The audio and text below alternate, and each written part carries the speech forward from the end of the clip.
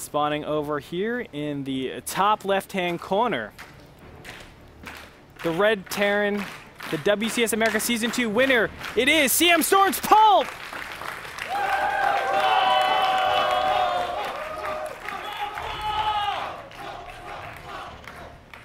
Can he repeat it again?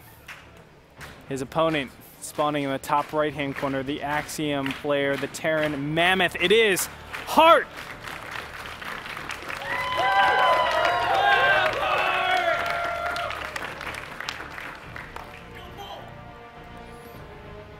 And I think Heart is considered the underdog here. I mean, let's be honest, if you look at Aligulac right now, Polt is absurdly high up in the rankings. He's actually number one in those rankings, Andre. On top of that, if you looked, someone posted on Reddit recently that he's like 50-5 in the last couple of months. Yeah, I think he has like 91% in matches and 78% in individual games. It was either that or the other way around in games and matches, but it's incredibly high percentages. And these were the kind of win percentages you saw Flash in StarCraft 1. It's insane being able to win this high of a percentage of the time at pro level matches. And I would say nobody has been able to do that before. I mean, we always talk about how Jaedong has that percentage for only a ZVZ, but if you factor in a ZVP and a ZVT, it's not anywhere close. Polt has that well-roundedness that we just have not seen from anybody, the dominance that we haven't seen from anybody since the beginning of Wings of Liberty. And that's something, a true accomplishment. And let's not forget, Polt isn't a full-time pro gamer. Nope, he's a student at the same time. And I'd be willing to bet he's a pretty good student as well. I would be willing to bet that as well. Now we have very interesting build orders. A Command Center first, something that you don't normally see. A lot of times Command Center first is considered obsolete because of Reaper openings, and that's exactly what we're seeing out of Heart. Heart throwing down the Reaper to start things off and going directly up to a second refinery. Wow, that's really quick. So he's looking to do just all-out pressure early on, probably going to go directly to Cloak Banshees. Yeah, I think once he sees the CC first, Cloak Banshees would definitely be his build of choice, because there's not that easy of a way to defend when you're going with the CC first build. The Vikings are later, so you have to defend using Marines and missile turrets for a little bit. What's so cool about this build is Polt sees this, and normally when you see this in TVT, you eliminate any Cloak Banshee out of your mind. You say it's never going to happen because they got a Reaper. Why would you get a Reaper? That's 25 seconds of mining on a gas. That's actually reducing any sort of speed of your Banshee by an incredible amount. Normally you'll never see it, and that's why I think Polt will not ready any turrets up. I'll be surprised if he gets any cloak detection or saves mules. Yeah, that is definitely what Polt could assume. We'll have to see though. Polt, he's a pretty good Terran player. Maybe if his SCV can slip in and see no command center, he might assume something like Banshees could be coming. He might. It's a tough call, but yeah, because the command center could be in the main and just float down. But Heart is playing this so smart. Look, 2 Marines in front. I mean, you're most of the time not going to be able to get inside even this natural to see anything that's going on. So I really feel like this is a very well-honed, executed build by Heart, and it's going to come at a pretty hard time to stop. SCV gets in, and that is not going to be in range. Banshees, or Starport is going to switch over. A Banshee is being started here. And even a Widowmine could be added here. A lot of times you'll see Hellions being added instead, but it's not going to be that case. And from seeing that command center as well, normally you'll get a Raven after your first Banshee, but that's not going to happen at all. Reaper unfortunately goes down, as the Marines of Polt are just in front. And like you said, I'm not sure Polt's aware of this yet. He doesn't have the engineering base started, and that's what you need when you have this late of a starport. Yeah. It's because this build is supposed to kind of punish players that read too much into the Reaper. And rightfully so. I mean, how many people actually do a build where they go a Reaper opening into fast Banshees? It's very rare in TVT. Yeah, we're seeing a lot of mind games in the early game in these first 2 games. Kind of non-traditional openings by Polt in game 1, and now in this game as well at the CC first. That's not a common build these days. Wow, big scan. He sees everything. He sees the Banshee tech, and he sees the impending siege tanks there that will be made for a potential push. Polt on top of it. But still, his engineering bay is just now underway, and Cloak is only about 20 seconds, 10 seconds now from finishing. He will have 2 scans, though. He'll have 2 scans. That'll help out a lot. It's hard to kill this Banshee though, Yeah, that's even with a true. scan when you don't have Stim Marines and you don't have any Vikings. Well, let's take a look at the kill count, because that's going to be the most important thing. Cloak has finished 4 total kills. He's just damaging a lot of units. And a turret's going to go down here. Hart, a little bit too prudent with this initial Banshee. Now he has a second Cloak Banshee in the way to the natural, and I don't think that turret's going to be ready in time. I don't think so either. Now starting his work on some Marines. He 2-shots Marines. Remember that Cloak, or excuse me, Scan is going to go off here, but Can't won't do do that much anything, damage. Yeah. Cloak Banshee on the other side now killing a couple Marines here, killing an SCV as well. So doing a good job so far. Hart able to put on the pressure. Let's take a look at the units lost tab. 600 to 112 total kills. So looking good. Hart, let's look at his income, 32 to 34. I think Hart still needs to do more, but wow, two Banshees, or 2 medevacs. He saw it though with his Cloak He Banshee, did. so he's moving his units into position, and that's good because if he didn't, I think he would have trouble against this many Marines and 2 medevacs with Stim this early in the game. I think so.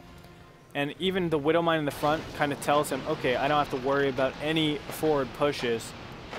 Stim is finished, I believe. Yes, and he's going to Stim and take 2 big shots. Hart, perfect play out of our Axiom player. So smart to set up the siege tanks in siege mode out of vision range of where the medevacs would drop as well. Yeah. Some players would have just grouped all the units up at the ledge and prevented them from landing, but Hart realized he could take advantage and get some free kills there. Yep. And things look good.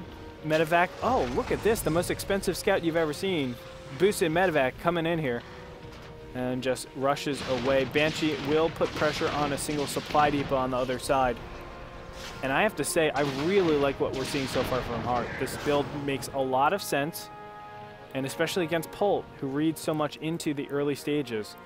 Hart was, again, able to come out of that pretty cost efficiently, 100 to 950. And let's look at the income. It's pretty close for the income, so things are stabilizing. Upgrade slightly ahead for Polt, but production slightly ahead for Hart. So advantages and disadvantages. Yeah, Hart also has more siege tanks, which could be a pretty big advantage in the mid game. Yes, it can. Third command centers are starting, or third command center is starting for Polt. So that's where he's looking to put his first investment. Normally people will go up to 3 barracks, then put down a third command center, even 1 barracks, a third command center, and then go up to 5. But Polt's not going to do that.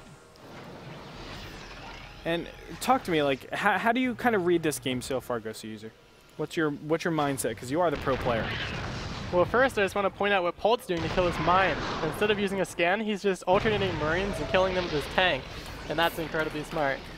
Yes, it is. But so far my read on this game is that Hart's build looked like it would be pretty good for him, but Polt, he got kind of fortunate with his scan timing and realized what was up. So he took some damage, but he was able to defend. I think Hart ended up a little bit ahead though, just in terms of having more tanks. But if he doesn't start a third command center, he's going to have to get something done against Polt, or that third command center from Polt will slowly give him a bigger advantage. They are looking like they're playing Ring Around the Rosie right now. Upgrades 0-0 for Hart, but he's continuing to put on pressure. Polt is just about to get he's at 1-0 getting his +1 armor. So things are going to even out pretty soon here. His +1 weapons and combat shield's about to finish. Hart just going to pull back, taking a little bit of map control. Doesn't really know where his opponent is. It's actually interesting how long Hart's delaying his third command center this game. He's at about 130 supply and he still hasn't started it yet. Wait, what? Okay, I like building armor, but this is a little bit early for that, Hart. Yeah, I think that could possibly be a mistake at this point.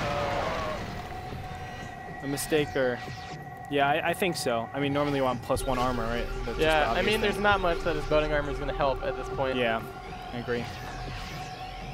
But at this point, we're just waiting for the initial engagement. I like how I like Polt's build directly after this. I think he's been playing the better build, or the better follow-up so far with the third command center, and playing pretty defensive for the most part. It's hard to get things done on Whirlwind, I would say, and that's why it's going to be a little bit tricky for Hart to do something. But you know, he has the one Raven. The one Raven does represent potential pickups, or unsieges, I should say. I'm a bit scared for Polt here, actually. Hart has a full energy Raven, that's 200 Secret Missiles, he's up 4 tanks, and he's ahead of Marines. If he does a perfect engagement here, I think Hart might be able to take a fight. Well, it looks like he's trying to get the flank. That will help quite a bit. I don't know if it's going to be enough, though. I'm still very scared for Hart. I don't know if he can actually pull this off just yet. Because, I mean, defensive siege tanks. That's what it comes down to. Little pokes here, trying to get a siege tank. With Polt on top of things, and we'll be able to defend accordingly. Yeah, maybe Hart's just going for a bit of a contain, and then he's going to take his own third behind this. And I think it looks like that might be what he's doing. Yeah. If he was going to go for an engagement, he wouldn't have moved up to the third base like this. Well, Hart's time is numbered right now because 2-2 is on the way for Polt, but not so much for his opponent. And there's a big doom drop. Oh, Marines in position. Can he take out some of the medevacs? No, he's not gonna target them down. Sim Marines are going to initiate and kill all the siege or the turrets inside the main base. One single siege tank will not be focused down. And hey, this actually looks pretty good for Hart because this bottleneck is actually messing Polt up a lot. But Polt has a lot of Marines here. Yeah, I think he can overwhelm this force. We'll find out as the Marines are going to go down. The siege tanks will go down, and Polt will be able to stabilize his main base. But look at how many units Hart has moving across the middle of the map. He didn't lose as much there as you might think. He has a lot of Marines and still 3 siege tanks moving up here. Oh, if you look at the units lost tab, it's a lot better for Hart at this point. And now pushing into the siege tanks, losing another one. There's an alarming amount of units, but 2-2. 2-1 is about to finish up right now for Polt. If you can get that, all of a sudden his Marines are in a much better state of mind. But this is a stage that's a little bit tricky. I mean, you have the upgrade advantage for one player against the just position and mass units of the other player. And anything can happen if Hart misplays this ever so slightly. He can be overrun so easily, lose map control, and also probably lose the game right after that with the momentum switch. Yeah, he has to be so careful, especially about protecting his siege tanks here. If he loses 1 or 2 tanks, Polt could take a lead and be able to break out of this contain. And this contain is incredibly important for Hart at this point. But this is what we have to focus on, the doom drop, the counter doom drop, to take a little bit more space. Say, hey, Hart, back up. And this can do so much damage because 2-2 is just about to finish. What is back here that can cost efficiently trade against this? Marines are sprinting into position. And I think this is going to crush Hart. I don't know what he can do against this, but a siege tank is going to be placed in a nice position, targeting down the siege tank first. We'll find out. As the Marines, it looks like there's just enough Marines. Okay. Yeah, so he is able to push that back, and he didn't lose that much there. That's true, and killing the engineering bay obviously helps out a little bit there. And he shut down Polt's siege tank production from one of those factories momentarily. All right, well, I think we're going to have a huge push out pretty soon here. It is 2-2 against 1-0. Just a massive advantage over here in upgrades. I don't know how Polt's going to break out of this, though. I think Polt can just 1A. There's 4 tanks. There's a lot of Marines. That's a lot, yeah. Hart has pretty much units here. If Polt does break out, I'm not sure how he's going to do it. You'll be surprised the difference between 2-2 and 1-0. And here we're going to see it right now. Marines are going to get shredded apart, coming in from 3 sides. Is it going to be enough? And it looks like it is. The Marines are just too much for Polt, or for Hart, and Polt is able to take resounding victories in that fight. Let's take a look at the units tab. Army tab, Polt is behind, but I would even say Polt's army is ahead because of that upgrade advantage. And Hart, I think, is only on 1-0 on his Marines now. Yeah. I think that building armor was supposed to be +1 armor for this Marine. I think so too. A small pack of units are going to be picked off here, but you don't want to engage because these Marines can kill, well, not with that siege tank over there. Well, maybe not, as the Marines are just going to overpower everything. Hart loses another battle in the middle of the map. And this is going to give Polt enough momentum to push into the third base. I don't know what Hart can do against this. The Marines are too hardy. Yeah, these upgrades are playing such a huge role in this game. Hart, he's still ahead in supply actually, but his Marines are just so much worse than Polt. Yeah. And now, pushing a little bit forward. It's going to be tough. I mean, what Hart needs to do right now is just try to back up and get a high siege tank count. But I don't think he's going to have enough time. Everything just gets shredded to pieces. +3 weapons attack just about to finish. And there's a very healthy amount of medevacs over here for Polt. It's going to be 3-2 against 1-0 pretty soon. Yeah, that was just the perfect engagement by Polt to break out of that contain. Going in from 3 different sides was exactly what he needed to do. Yes, that's correct. And the Marines are just going to be too much. Another round of Marines walking in here, and these are like, these aren't Marines, these are like Thors at this point. They just crush everything, every SEV dies, and GG gets called out. Hart